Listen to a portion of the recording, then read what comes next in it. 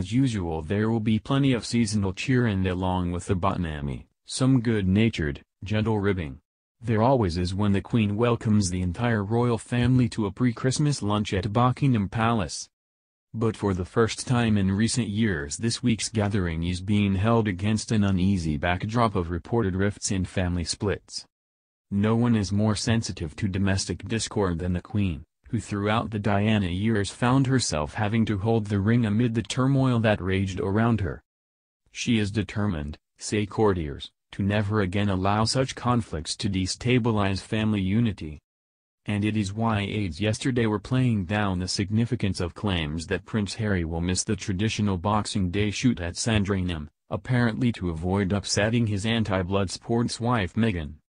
We have been here before, of course.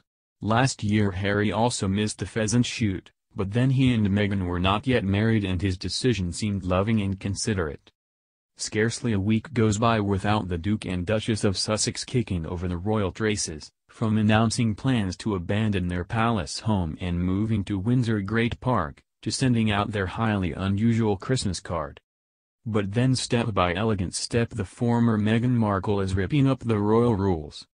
Nothing illustrates that more than what happened a few days ago, two royal events, two duchesses and two very different outcomes. At the Guards Chapel in central London, a beaming Duchess of Cornwall posed for the cameras between a miniature Shetland pony and a donkey. She was attending a carol concert to support the work of an animal welfare charity. Unfussy and unglamorous, but in its simplicity the very essence of royal duty. Then, in a different part of London, the pregnant Duchess of Sussex was being greeted by whoops, cheers, even screams, as she walked onto a spotlit stage at the Royal Albert Hall to present a fashion award. She, too, posed for a picture. And in her daring Givenchy gown, exposing one bare shoulder and cradling her baby bump with black painted fingernails, what a picture it was. Hers was a photo booth-style image taken backstage alongside Claire Wade-Keller, her wedding dress designer, and actress Rosamund Pike. This picture of a radiant Duchess oozed glamour and was as far removed from the down-to-earth shot of her stepmother-in-law Camilla as could be possible. What's more, the nature of traditional and mundane official visits by other members of the royal family in recent days underscores how flashy Meghan seemed to be in comparison. Princess Anne visited the International Maritime Organization's Safety Committee. The Queen was hosted by a 600-year-old association of barristers. Prince Andrew addressed a meeting of young entrepreneurs, and the Countess of Wessex attended the Truro Christmas Primstock and Produce show. Of course, the royals have always embraced the ritz and glitz of fashion. One has only to think of those countless pictures of the late Princess Diana. But what is so curious about the arty black and white picture of Meghan is that no sooner was it posted on the British Fashion Council's Instagram account than it was abruptly deleted. Some at the palace were not impressed by her posing for such an image. There was something ostentatious in the way she posed holding her bump, plus she was wearing dark nail varnish that the Queen hates, says a source. It wouldn't be surprising if, aware of that, the Duchess herself asked for it to be taken down. In its place was posted a more conventional shot of the Duchess addressing the gathering from the stage. Significantly it was identical to the shot posted on the official Kensington Palace Twitter feed recording the visit. An experienced hand at Hollywood, Meghan is a complete novice at the much more complicated business of British royal family public relations. Coming at a time when rumors have surfaced that all is not well between Meghan and her sister-in-law and Kensington Palace neighbour the Duchess of Cambridge, together with reports of tensions with staff, the removal of the Fashion Awards picture has stoked up suggestions that these are unsettling times for the former actress. But then no one said marrying into the royal family was easy. Diana was too young. The former Sarah Ferguson too headstrong, and even Kate found the transition from middle-class girl to princess tricky. Kate, however, met the challenge by getting help. In the early days, the worldly Camilla took her under her wing, and Kate, of course, throughout, had the sensible and practical support of her family, especially her mother Carol Middleton. Kate's introduction to full-time royal life was gradual, cautious even, and to start with mostly as a support act to Prince William. However, Meghan has adopted a rather different approach. This was inevitable, for she is surely the most extraordinary addition ever welcomed into the royal family. She is 3 years older than Prince Harry, as well as being a divorcee and of mixed-race heritage whose ancestors were slaves in America's Deep South. She is also articulate and sophisticated, a woman who, before meeting Harry, was a human rights activist, clean water campaigner, a women's advocate to the United Nations and a champion for gender equality. Before her and Harry's wedding, she laid out her feminist credentials with confident support for the #MeToo campaign, urging women to use their voice while promising to hit the ground running as a working royal after marrying the Queen's grandson. The way she is going about it, though, is beginning to raise eyebrows. It has generated headlines of Duchess Difficult. But is it simply more a case of Duchess Different? Last week, it emerged that the Duke and Duchess's capable and highly respected private secretary, Samantha Cohen, would be leaving after Meghan's baby is born next spring. Australian-born Ms. Cohen, 50, always insisted that she would not take the job on a permanent basis, but some insiders hoped she would stay longer.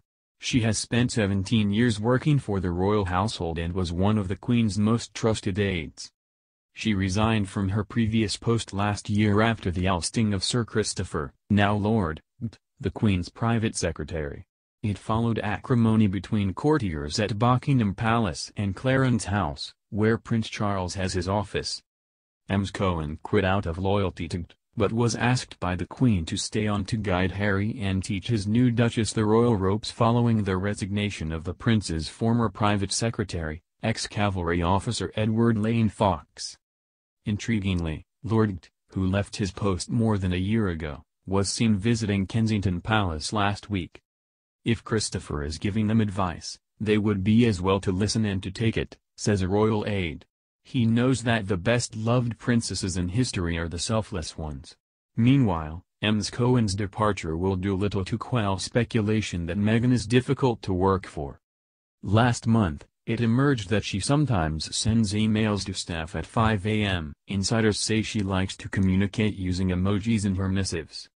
Friends point out that she rises early because of the 8-hour time difference with California, where her mother lives, making it easier to reach friends and family on the phone.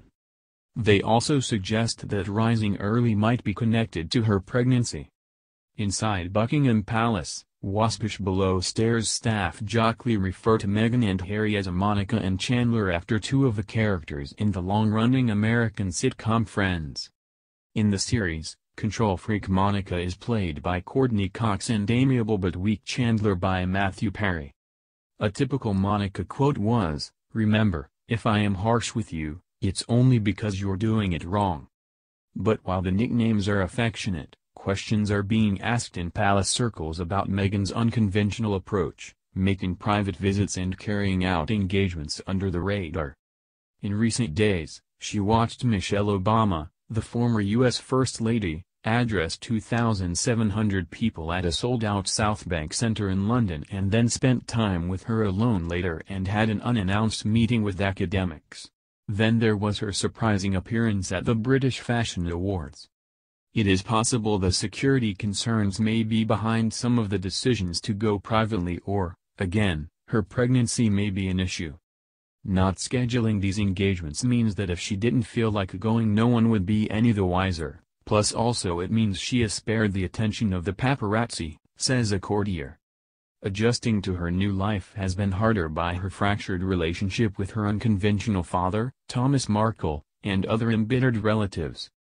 Her father's latest salvo included the claim that at her first wedding to Hollywood producer Trevor Engelson, guests were provided with party bags of cannabis.